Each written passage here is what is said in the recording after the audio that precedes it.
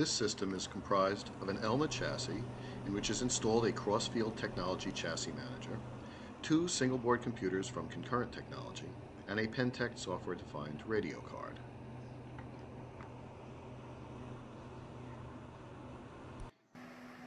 Here you can see the chassis manager assembly, which typically resides inside the chassis and connected via an Ethernet switch to a PC. Georgia Tech Research Institute was instrumental in developing the Hardware Open Systems Architecture, or HOST, in order to implement and add features to chassis IPMI management utilizing the VITA 46.11 System Management Specification. This PC is running an application developed by GTRI under a Navy contract to implement a standardized way to verify conformance to the host system management definition.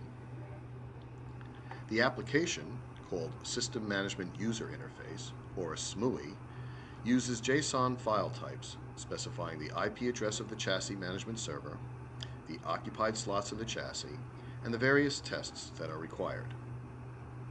The Crossfield Chassis Manager responds to SMUI's RMCP requests to query the various plugin cards for their FRU and SDR records, as well as their onboard sensor data. You can see the RMCP transactions in the lower left window.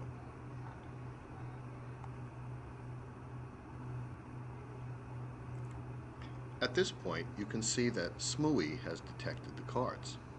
Let's take a look at the FRU records. We can double-click on any one and see what their FRU data looks like. Here's the Pentec radio card's FRU details.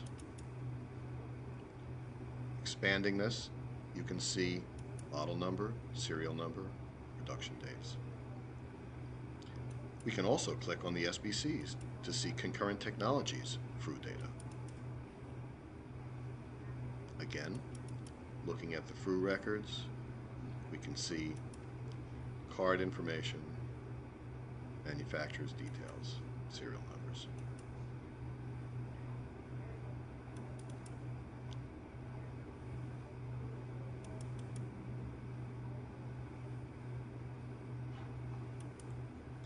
This demonstrates the host and SOSA open systems approach to chassis management and indicates the discoverability of the plugin cards in the system.